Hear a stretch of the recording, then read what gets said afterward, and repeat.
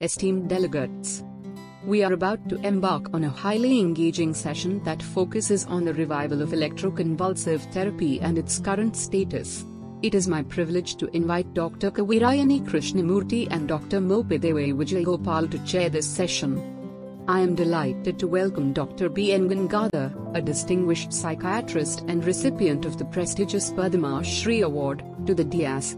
Dr. Gangadhar will enlighten us with his expertise on E.C.T, discussing the latest breakthroughs in the field. Dr. Krishnamurthy brings with him a wealth of experience in psychiatry. He has had the privilege of working in various medical colleges, teaching postgraduate students in Kerala, Karnataka, Tamil Nadu, Andhra Pradesh, and even Nepal. Currently, he is associated with the Arundhati Institute of Medical Sciences in Gangadhar. Joining us as the co-chairperson is Dr. Vijayagopal, who has made significant contributions during his tenure in Kakinada and Vizag. Presently, he serves as the professor and head of the psychiatry department at GSL Medical College in Rajamahendravaram. Dr. Vijayagopal is also renowned for his literary skills. Thank you.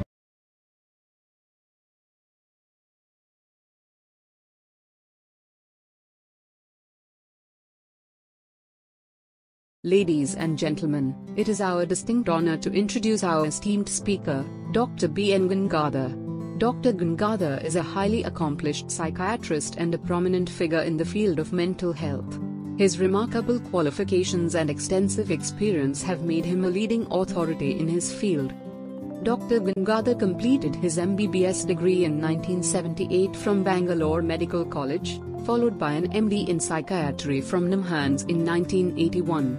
He has received prestigious recognitions for his groundbreaking research work, including a Doctor of Science that is DSc from Vyasa University in 2012 and another DSc from Rajiv Gandhi University of Health Sciences Bangalore in 2022. As a distinguished academician, Dr. Gangadhar has made significant contributions to the field of mental health. He has been a Fellow of the National Academy of Medical Sciences since 2006 and a Fellow of the Academy of Sciences since 2019. His illustrious career includes several years of dedicated service at NIMHANS, where he served as a faculty member since 1982 and held the position of director from 2016 to 2020. He now holds the esteemed position of Professor Emeritus of Integrative Medicine. Dr. Gangadhar's outstanding contributions have been recognized through numerous prestigious awards, including Sir C.V. Raman and Sir Mokshagandham Vishweshwaraya Awards from Karnataka and the Padma Shri from the central government. He has also been appointed as the National Distinguished Scientist Chair by the Department of Ayush, Government of India. With a prolific research background, Dr. Gangadhar has published over 445 indexed national and international scientific publications. His significant impact is evident through his impressive age index of 54. As a mentor and guide, he has played a vital role in shaping the careers of nearly 60 MD and PhD trainees. Dr. Gangadhar's research areas primarily focus on the intersection of yoga and mental health. His pioneering work has shed light on the therapeutic potential of yoga in promoting mental well-being. Today he speaks on his ever-favorite subject of E.C.T. Thank you.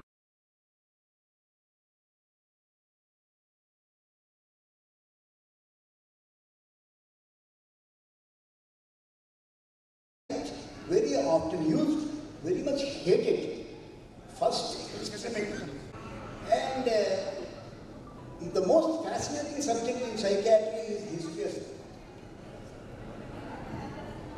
Ever Ceremonius Largus, the earlier 17th century Italian physician, used a Mediterranean torpedo fish for treatment of headache. He used to produce 8 volts of current. And from there on, we know from there how much we have evolved to use electroconvulsive therapy.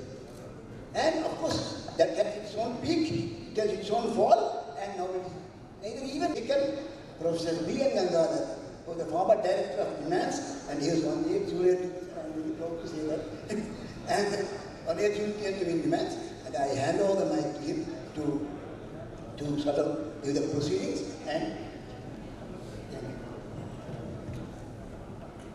function for many reasons. Because my own senior, Dr. Reddy is organizing this. I learned psychiatry when he was my senior at NIMHANS, and of course there are many other relationships to many colleagues here in the Andhra Psychiatric Society. That makes me even more emotional about participating in any academic activity that happens in this part of this country. For this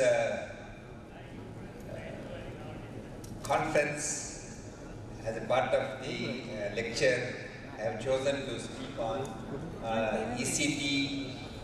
related ethics and regulations, which we would have to mind when we are using it in clinical practice.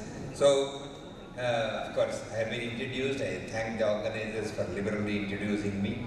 And what I would go through in this talk is something about the history, why ethics and regulations are important, what is the difference between standards and guidelines, accreditation, these are the terms that we get confused, consent is a central issue related to ethics of E.C.T, and of course, what are the regulations which are international and national, and what message that we take home at the end of this talk in terms of our practicing E.C.T as ethically as possible.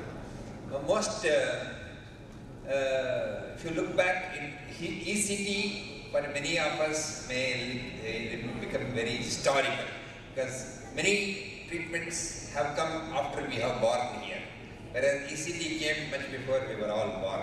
So that's the reason why E.C.T becomes a history, and we perhaps have to know this.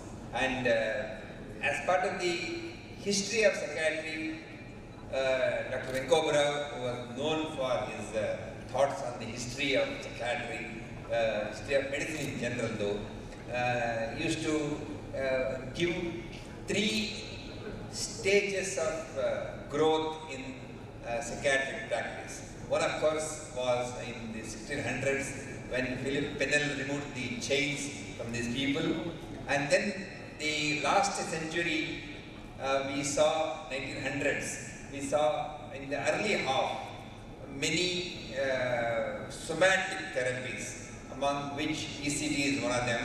Others, the malaria therapy, the surgical therapy, although they received a Nobel Prize, are now not used at all, as you all know. And we have little later part of the last century was heralded by the pharmacological interventions, the drug therapies. So these 3 stages of growth in psychiatric evolution we see, and that too in the modern psychiatric evaluation. Although tomorrow we are going to be hearing about several things that our traditions had taught about mind, mental health and taking care of mental health. I'll come to that a little later. E.C.T has stood like a wall. Although many newer pharmacological agents came through, and there were a lot of onslaughts on E.C.T, and E.C.T went on building evidence. The therapeutic effects, nobody could dispute that E.C.T had substantial therapeutic effects, although the argument whether it is better than drugs, not better than drugs, is it required at all, etc., is a different issue. The side effects, although most arguments came against it for reasons of side effects, again those proved to be perhaps negative. And E.C.T went on to become more and more refined from the day it was introduced. And so E.C.T has remained like a wall in our psychiatric treatment, although some of our colleagues would recall that E.C.T is not as much used as we were using it when we were younger people in psychiatric circles. That is a different issue altogether. In the last 85 years, E.C.T has seen many revolutions, many changes. We have moved from unmodified E.C.T to modified E.C.T. We were giving E.C.T to any illnesses, and now we have E.C.T to be given to some focused psychiatric conditions, and sine wave E.C.T to pulse wave E.C.T. And E.C.T stimulus, it is not just one knob you turn, but you can calculate, decide person to person what ECT dose that we need to give. And of course, we are not just giving the stimulus and keeping quiet, we are monitoring the physiological status of the individual and also the clinical status of the individual, both by way of outcome and also neurophysiological and neuropsychological dimensions. And of course, we have started researching, and we perhaps may not have made great inroads, but the mechanisms of ECT, or at least we are trying to build some hypothesis into this. There are of course many opinions and views on ECT to the level of saying ECT has died. There is no more ECT at all. It need not be used at all. Not just in the earlier days when ECT was put under controversy, as recently as about 3-4 years back, in the British Medical Journal, a debate happened, and one of the debaters was saying ECT has to be stopped from using in psychiatric practice. So this arguments have been going on even today, and that is the reason why I chose to present on the ethics and consent of ECT, because that would perhaps give a better image to ECT when things from others ECT is being seen as a problem. Why did ECT come into a lot of debate, controversy and so on? The very terminology of ECT, although electroconvulsive therapy, Italy was next to Germany, and Germany they used electroshock behandlung, the electroshock therapy, that is the term. And of course, Germany in those days was linked to a lot of Nazi crimes, and somehow this name electroshock was very pejorative in terms of using it in clinical parlance. And so ECT, mentally, all of us got stuck with the fact that ECT was perhaps a criminal activity, and it also was used on committed patients who were in the asylums, and not a OP patient who walked in the ECT and then went back. It was all given to people who were in the closed doors of asylums, and ECT was given there, and that was the place where they first introduced ECT as well. And there are so many socio-political pressures. Even as recently as about 6-7 years back, I saw a news item from another country where people were saying stop ECT, banners were going on in front of one of the hospitals. There were a lot of side effects which were feared. In fact, from a level to saying that my memory is completely lost to the doctors can read my mind after my ECT is given. There's a lot of such unforeseen, imaginary thoughts about ECT side effects have been prevalent. And of course, media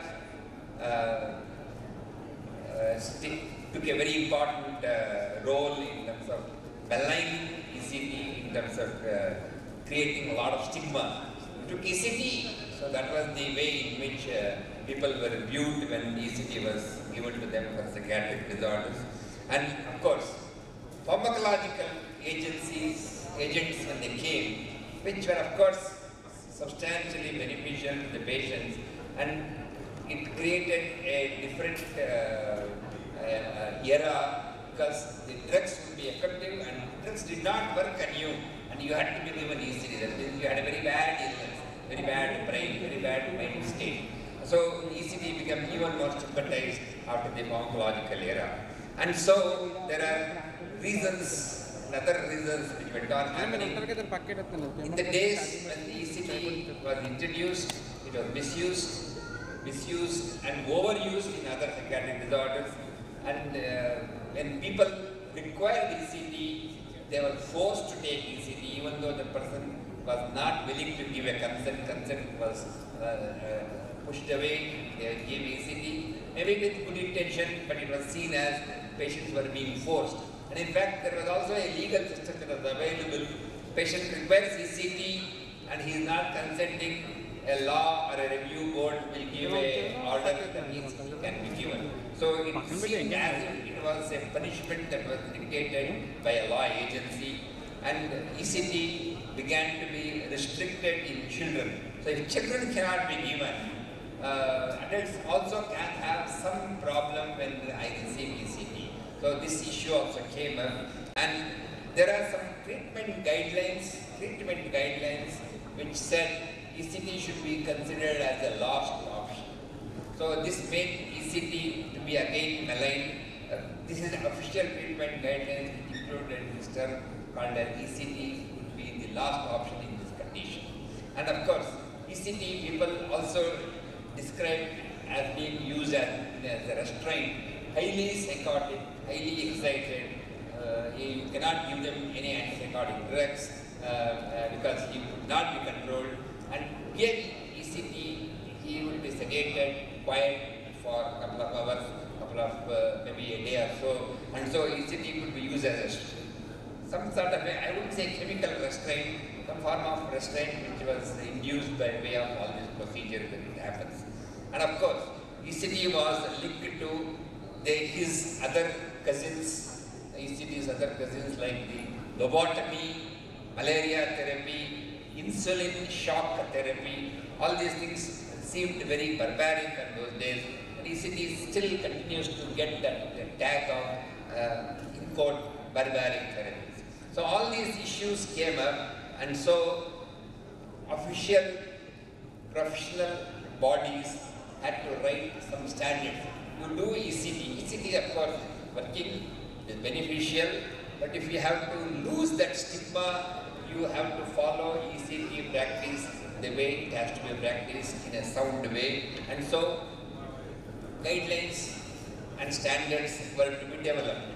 And although some guidelines were available by many professional bodies, people were still thinking that E.C.T. was not practiced as ethically as what to be done or as professionally as it has to be done.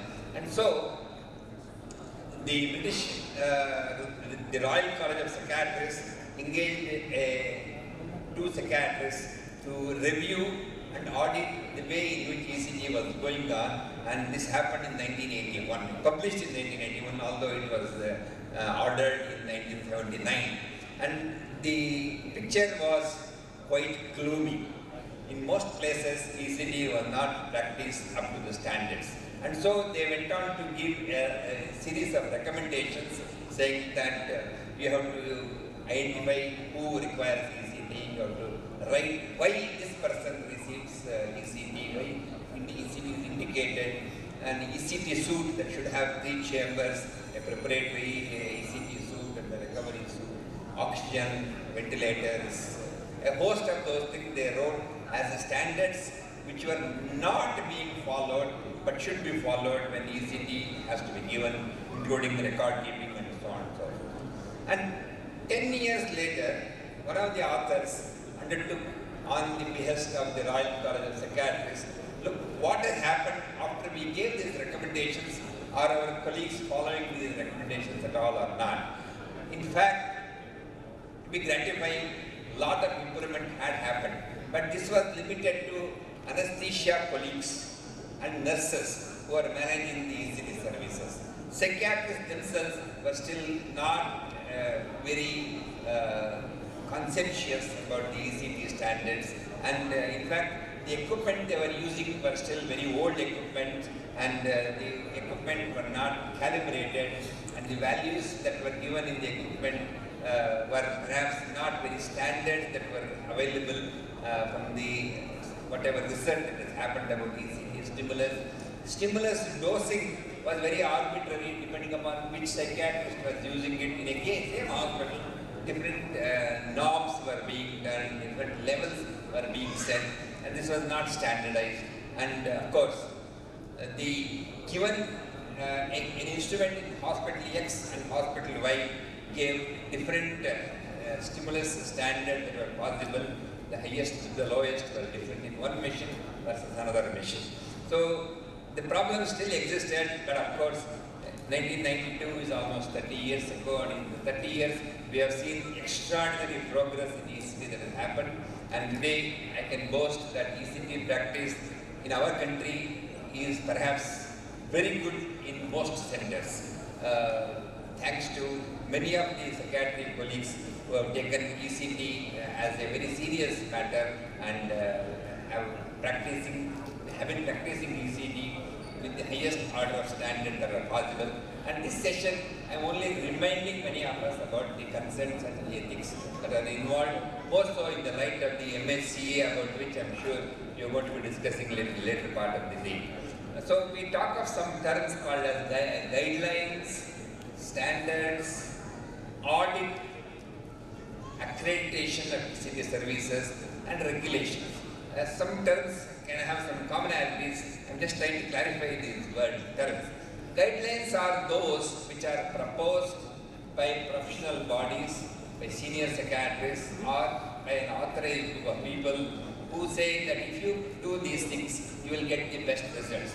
It is not mandatory, it is not a rule though, but guidelines serve a clinician to have some track of using E.C.T. or any treatment for that matter as predictably as possible. And these need not necessarily give you a protection from ethics or from the legal issues, but nonetheless, most people consider using guidelines has some form of immunity from legal issues. It is difficult to verify these things objectively. Not all guidelines are supported by evidence-based data, although guidelines are useful. For example, E.C.T. in children should be limited to diagnostic conditions. This is some condition, some guideline that they will set, and you have to follow this guideline. Following this guideline is again my prerogative. I don't have to necessarily follow the guideline, but it is useful and wise to follow the guidelines. After that, a series of guidelines have come once the guidelines story started. The APA produced the guidelines as recently as about 6, 8, 9 years ago also. And guidelines are produced, like for example 1975 a task force was set, and there's a consensus conference that happened. 1990 they produced a guideline, 2001 they produced a revision of that guideline. NIMH consensus conference reports influenced this guideline. The Royal College of Psychiatrists produced the guidelines. The Indian Psychiatric Society recently also produced E.C.T. guidelines, and this was prepared by a colleague of mine, Immense, Dr. Jagdish Reddy. And of course, E.C.T. comes as a description in treatment guidelines of many psychiatric disorders also. So there are two ways in which E.C.T. has been given guidelines. How do you practice E.C.T. itself? And when you are treating an illness, when you want to give E.C.T. to those people. So E.C.T. guidelines are now becoming quite prevalent and are available. For example, the Indian Psychiatric Society, amongst the many issues, emphasizes consent and ethics and regulations very importantly in their guidelines. And of course, there are many other issues on which the guidelines talk about, starting from anesthesia to the stimulus, monitoring, clinical and neuropsychological monitoring, and so on and so forth. Standards are those which are set by a given body. It could be a professional body, or it could be a statutory body. You are expected to follow these standards, starting from licensing to having this equipment with that label, the Bureau of Indian Standards we have heard, and so on and so forth. There could be standards saying that you should have a certificate put up that every year the E.C.T. machine has been calibrated, every year the Boyle's machine has been tested, following medicines have to be kept in the tray in the E.C.T. room, etc., etc. Or in America, some places, E.C.T. treating psychiatrist should have undergone a certificate or an accreditation course. Only then he is certified to give E.C.T. So like these standards are prescribed, and you are expected to follow these standards. And of course, the standards could have a good number of them which you need to follow. Audit is verifying whether a person is following the standards or not. So when you do the audit, you check whether how many standards that I have prescribed for accrediting this service under me, this E.C.T. service is following or not. And so it helps continuous monitoring and also verifying and giving a feedback to the clinicians whether things are happening or not. And so at the end of it, you accredit ECT services. For example, accreditation of the ECT services has come in Britain, the ECTAs, what they say. Usually this accreditation process is voluntary.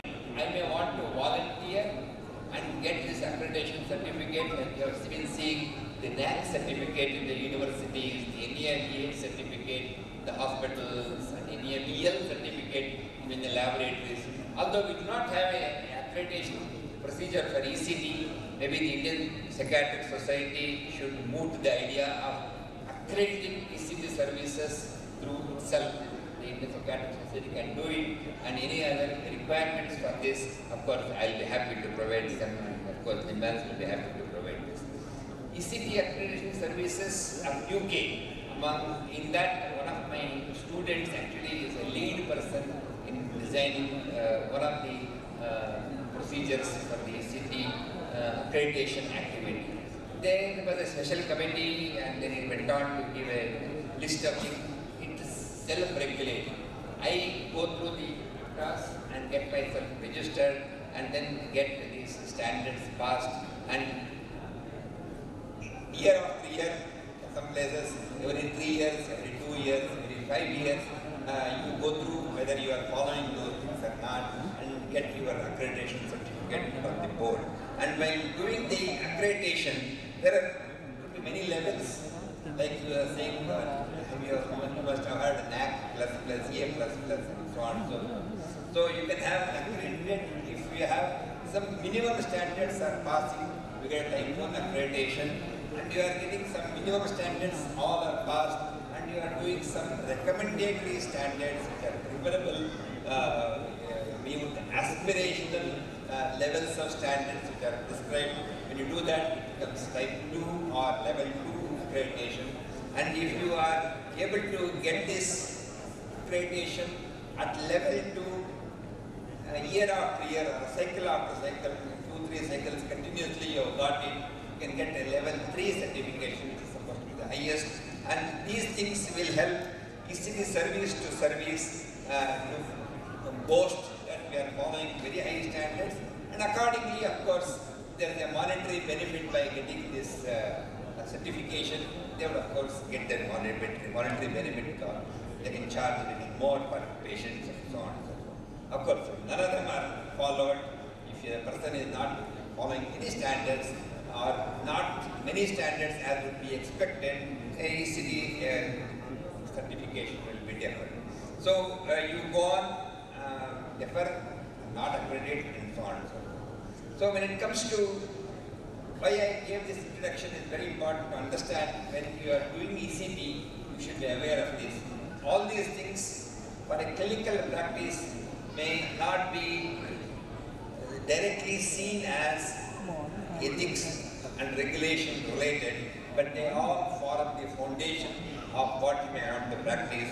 One of the books that was written by none other than Fink and Motosum, both are strongly protagonists of ECT. They wrote a book on ECT related ethics, and thanks to my colleague Dr. Jagdisha, who shared this book with me a few months ago. On the basis of that, I was able to prepare this talk. So there are some principles which you need to keep in mind when you are following ethics, beneficence, non-maleficence, which is of course taught in our forensic medicine all these days. Autonomy should be given to the patient, and you don't be very paternalistic in taking a decision about ECT to a given individual. And of course, confidentiality, that this man received the ECT, because for whatever the reason there is some stigma, and of course confidentiality is required. And of course, in the ECT time, in a confusion and in the influence of anesthesia, the patient may give some details which are not ought to be spoken to the family members. So confidentiality is even more important. The ECT services would not be denied to individuals for reasons other than clinical purposes, or given other than clinical purposes. The justice has to be given. So whenever you have to practice ECT, it is very important to balance between what is good outcome beneficence and non-maleficence, not to harm, not to produce any adverse effect. any adverse effects, unintended only. No intended adverse effects have to happen. And to produce clinical benefits, I have to produce some adverse effects should not be the motto in our mind. And that's one of the philosophies that you need to practice. You have to take consent because you are giving an autonomy. You are also giving an autonomy to him that there are also alternatives that are available. And so, and today, MHCA, you also have to keep in mind what did the advanced directive for this given individual say. So that you have to keep it in your mind, although the days when I was practicing E.C.T, this clause, perhaps not think about it, but today MHCA demands that. Consent, you have to keep in mind how well the consent was taken, whether the person was competent to understand and give the consent, or was he giving a consent which would be seen as irrational, or denying the consent also being seen as irrational. The issue related to who is the person who gave consent. In addition, the patient is not competent, the legal guardian, the nominated representative was the person, did he give it all or not, and who was the nominated representative. These issues become important in the days of consent has to be seen as some form of, it's not just one time you gave E.C.T and 10 E.C.Ts you are going to give it a succession. No way. You perhaps have to think whether the consent requires to be revisited, given the individual was earlier was not in a position to give consent, an NR gave the consent, and now this person is able to understand, but I have to explain to him again once more. And of course, there's the point which somebody brought to me when I was reading and preparing the whole thing. Not giving E.C.T, not making this E.C.T services available in my psychiatric hospital, would it tantamount to a lapse of service being provided to a deserving individual? So this also perhaps we may have to debate, although at this point of time, no position can be taken either by me or by the Indian Psychiatric Society or by the state or even by the MHCA for that matter. So, I am aware when I am talking of consent, the patient should be aware that this illness was requiring E.C.T, and I do understand the pros and cons of a given treatment, for example, E.C.T here, that I should be able to understand that I have the right to accept or reject this E.C.T as a treatment to me. I know that I can retract, even if I have given the consent, I can retract this consent at any time. I should be able to understand this concept also. And of course, I must also know that when E.C.T was prescribed to me, it was not the last option as was described in some guideline. I had other alternatives as well, other than E.C.T, I should be aware. And so, on that count, I have given my consent. And of course, whatever consent I gave is at my will. I was not coerced to give this consent. So these are the principles one has to follow, and you have to keep in mind whether how good was this insight to the given individual about the E.C.T procedure itself. We generally use the word insight in the context of a diagnosis of a psychotic illness. Here, an illness is no measure of presence of insight to receive E.C.T or not.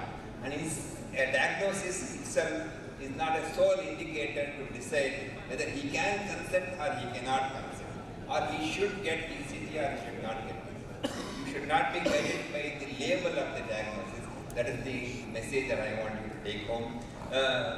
It is important that he has to acknowledge the presence of the illness, not just a symptom. So it's the overall condition for which we are going to be giving E.C.T, not because you are just suffering from a given symptom for which I am prescribing E.C.T. And illness requires treatment as suggested. The treatment will include a host of preparation, etc., etc. The whole concept of E.C.T you need to know. And the doctor who is taking consent from him, he is the one who is going to give me the E.C.T.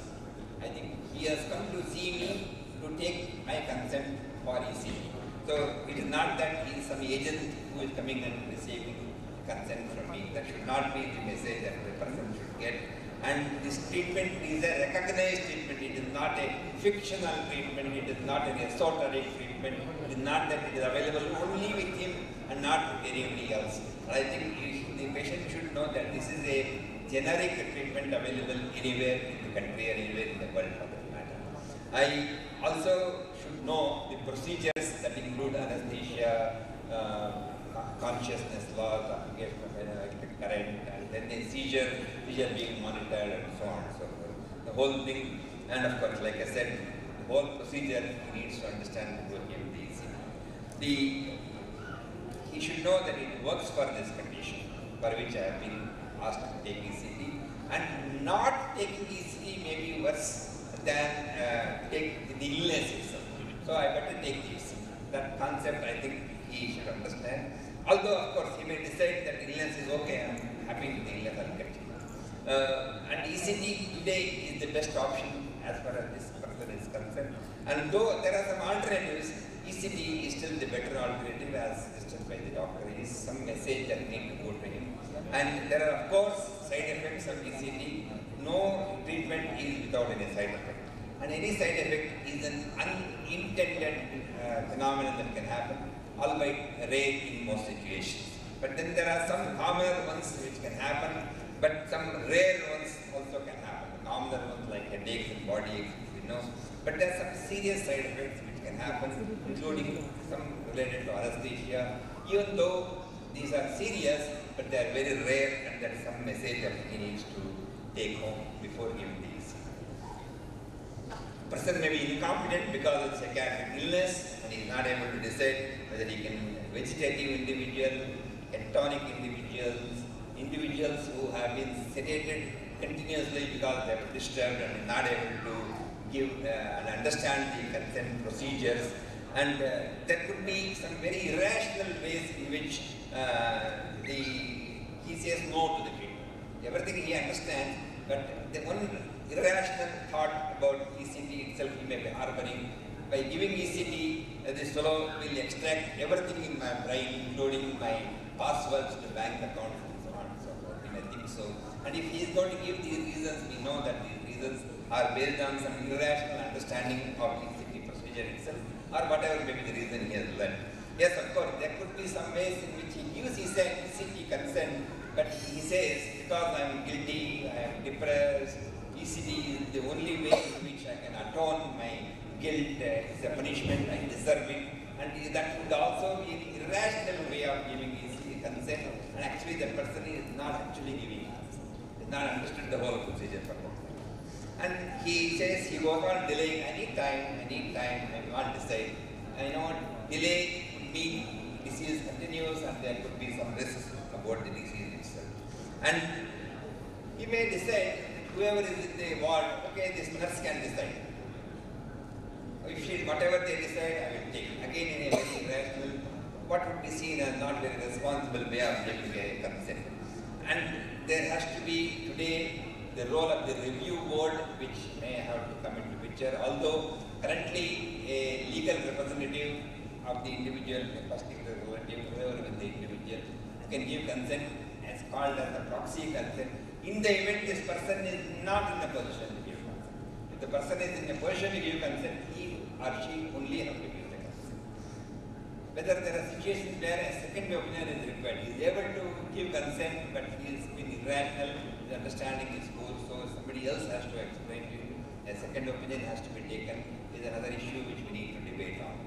And of course, regulations came. Because of all these confusions, regulations came. In fact, it began with one person filing a case that I should not be made to give ECT, to receive ECT, and it went on. And courts produced some rules. You have to follow these rules, and one after the other, even different states, different countries started for making rules and regulations for ECT. And whether these regulations actually made life worse for psychiatrists, made life worse for the patient, is an issue which has been continuously debated. And in fact, the general opinion from psychiatrists was, because of these legal restrictions, we are not able to reach the treatment timely to the given individual. And in fact, one of the very senior authors who wrote about ECT in depression once upon a time said there are no more regulations required on ECT in practice. And not just in America and such countries, in other countries also people realize that regulations made the role of a psychiatrist very restricted in clinical applications for a given. Sorry, last few slides have already completed my center. For incapacitated patients, again, this issue of the legal matters came up, and he was incapacitated, he couldn't give ECT. One of the patient's testimonial, which we have read in one of the journals, is that, doctor, I knew that you were asking me, I wasn't in a position to tell you, but since I was mute, I did not respond, you did not give me ECT, you kept giving me some other medicines and treatment, and when I started getting better, when I gave consent, that time you gave the ECT. So this sort of what we may call paradoxical issues came up. The regulations also made that a given ECT machine should not give more than X amount of stimulus to the individual, and so much so, this made ECT machines not very efficient. 5 to 6% of ECT patients, even with the maximum dose given by that ECT machine, were not in a position to converse. And so this clause is another restriction in ECT practice as well. And now comes the Mental Health Care Act in our country, which also brings ECT into its fold, says ECT should be only modified, while I think that was the right thing that they did. ECT, while being given to the children, you have to be doubly careful. Under 18 should not be given. So these sort of restrictions have come to India as well, and we probably going to hear more about the issues related to MHCA, the pros and cons of it. The pros, according to me, is the unmodified ECT was removed, which I think is a good thing that will happen. Lastly, of course, these are the things that have been done in the MHCA. ECT should not be given to minors, and ECT should not be given without further relaxants, and only modified ECTs have to be given.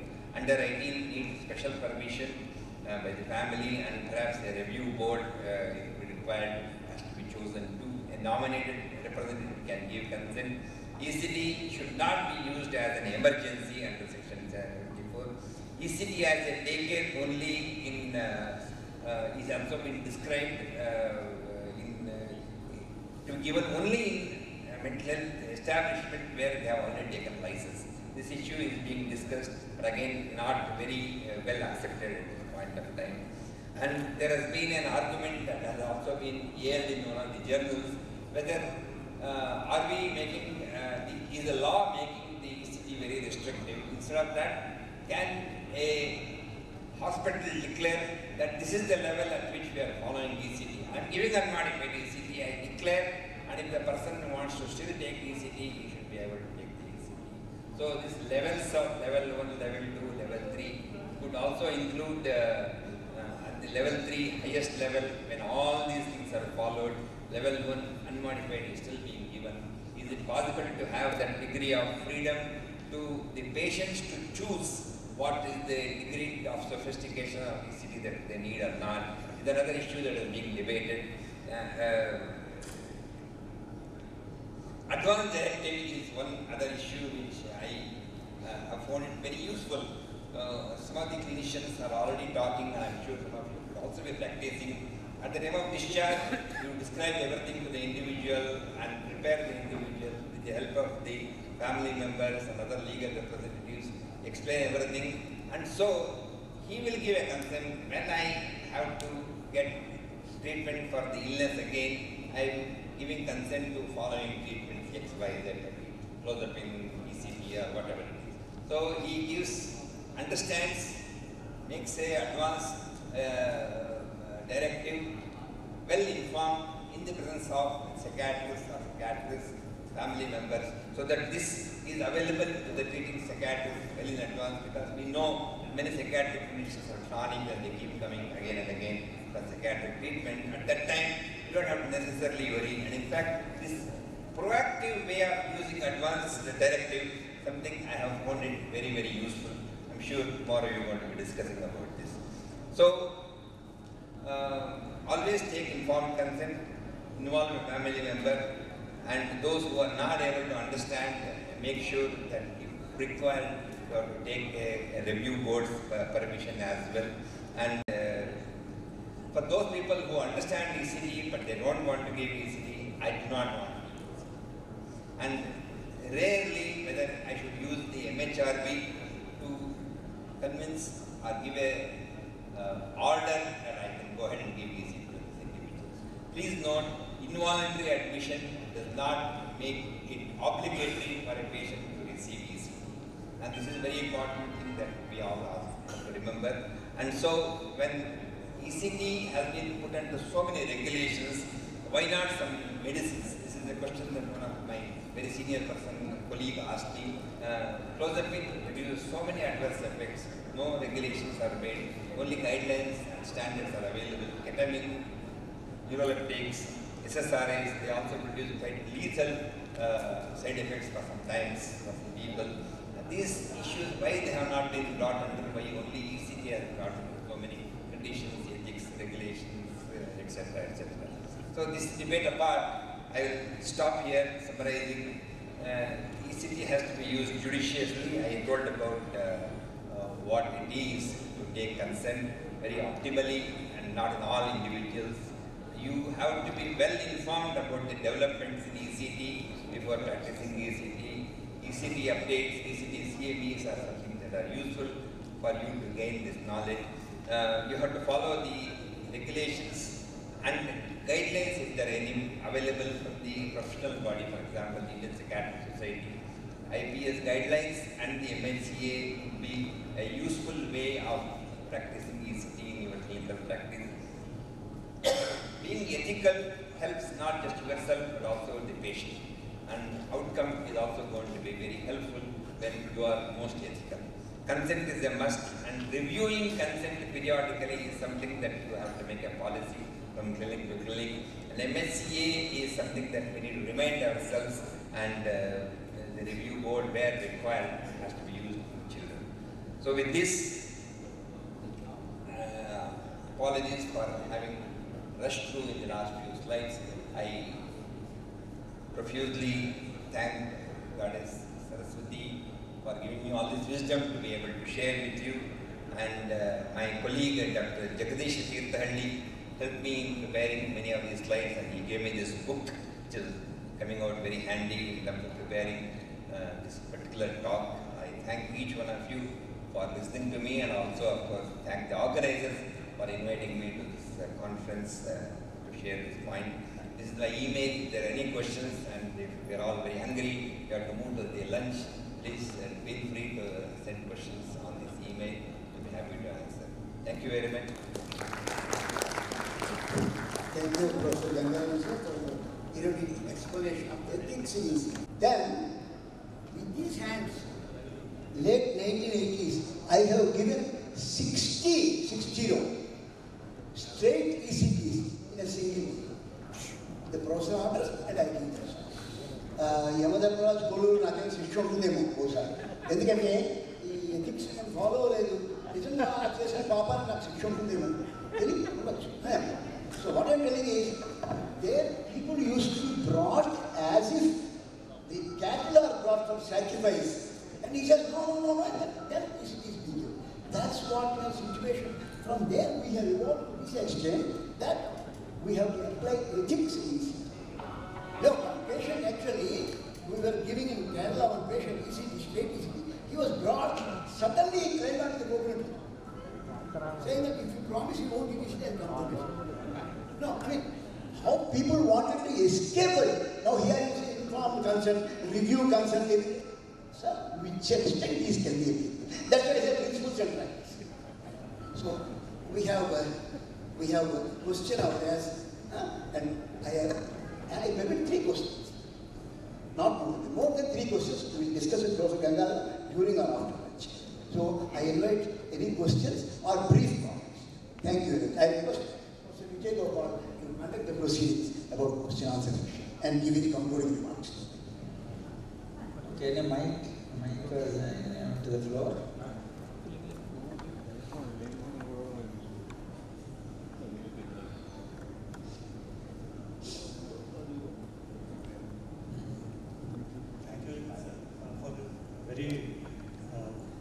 For a presentation which is very useful for us. Identify yourself. Sorry, sir? Identify yourself. Yeah. I know you. So, Dr. Rajamahendravaram from Hyderabad. So, I have a query, sir, the last few slides, somewhere you mentioned that the consent for involuntary admission is not a consent for ECT. We get patients from forensic setups, referred from prisons and all that, meaning like the magistrates, honorable courts, and they are actually permitting us to give treatment. So, can you please throw a bit? They are permitting you to give treatment, of course, treatment, but any of these ECT, you still have to make the efforts to explain the individual, record what you have explained to the individual, and then go ahead with the ECT. Does not mean that you don't have to take ECT consent. So, if he refuses consent, we cannot give ECT, sir? Why should we think that he is going to refuse that? But for that matter, anybody can refuse it.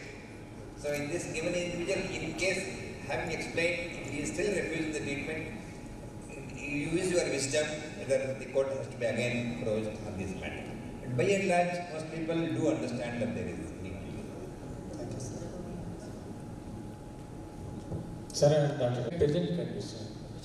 And as per the MCH guidelines, what is my question?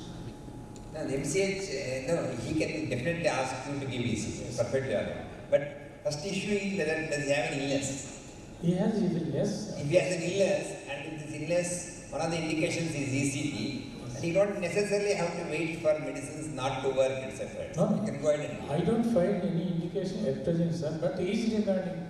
Because last time it's very simple. If you don't have it, like medical store, if it does not have that medicine, you will say I don't have the medicine. You have to go to another place. So in the same way, this issue is being debated. MSCA does not talk about it. Like I told you, one of the slides, the last line of the slide was, not providing this treatment would it be seen as a lapse of an establishment is an issue which is being debated. People have heard it, but there is no hard and fast rule. You can say no, I don't have it. Any other question? 3 or 4 ECTs. Is it necessary for them to take, for me to take consent for every ECT session? It is not mandatory. You have explained to the individual, but it is a good practice each time when the person comes after a month, every time he comes. Good practice, you don't have to go into the elaborate thing about side effect, adverse effect, anesthesia, all this information is not required. You are happy to receive ECT, is there any issue, concerns, etc., etc. You ask him. It is just that he has come because the family forced him to come and receive ECT and not. If he is willing to say something like that, you have to review. But routinely, although you have to keep this in our mind, most people don't say no to ECT.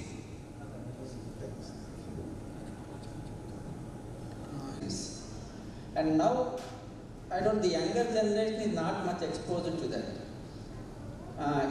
Slowly, probably a death of the ECT may take place. So, probably it is happening in the West and other things. The legal issues and other things are probably many people, though senior psychiatrists and other people know that it is a good treatment and best treatment sometimes, without which we cannot help the patient because of fear of the so-called social pressures or because of the legal systems.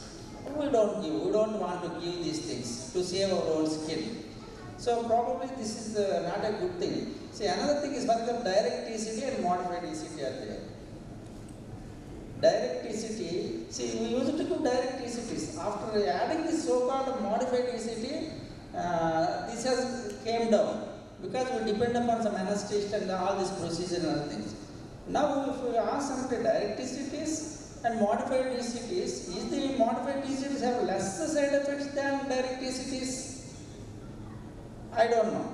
Probably the anesthetic side effects and all those things are added to the side effects with the direct ECT. That is one thing.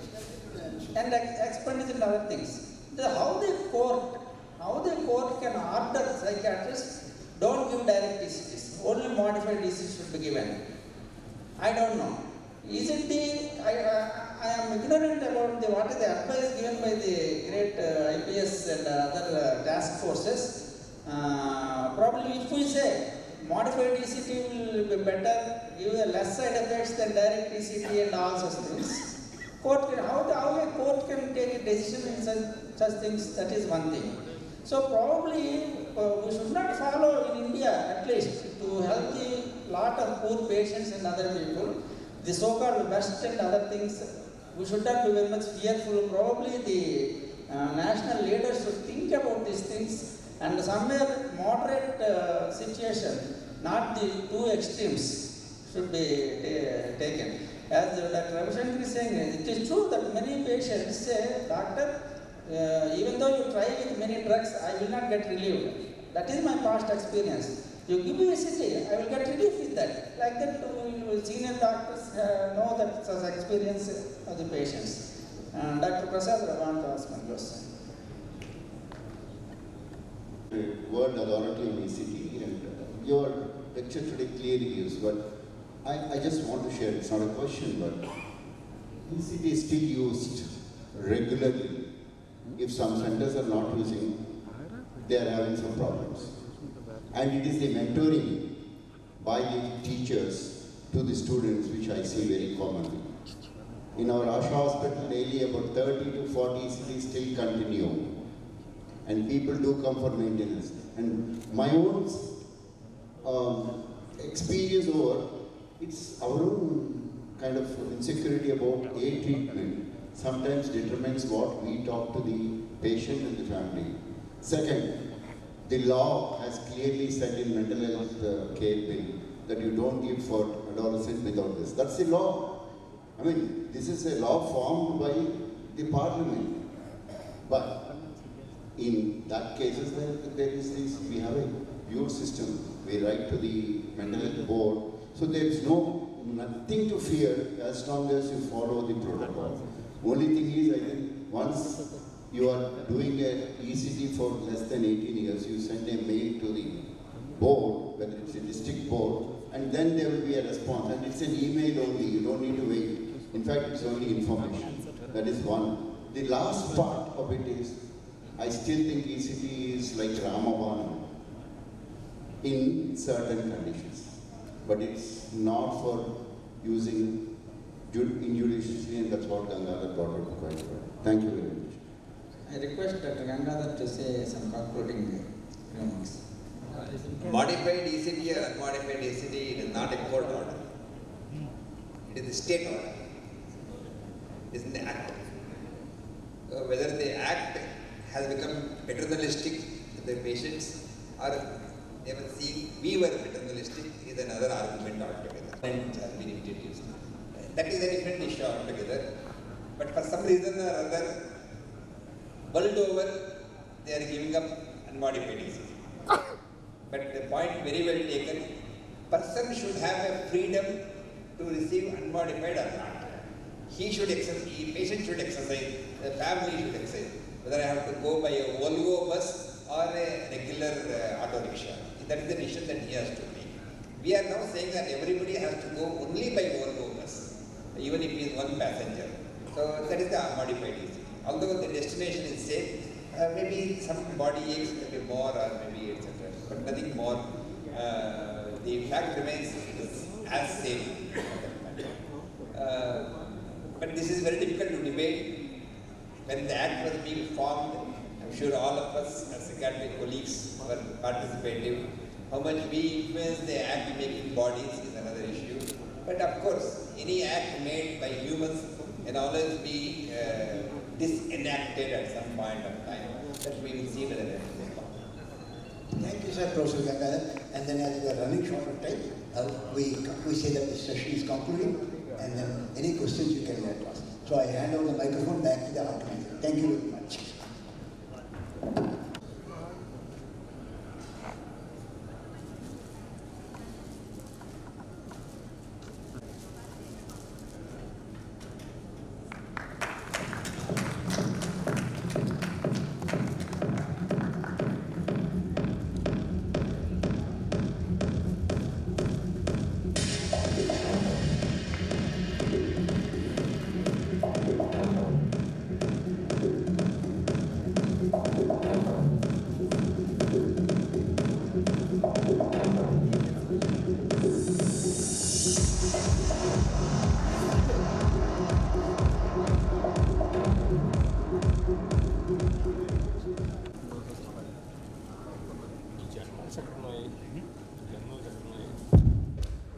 Thank you.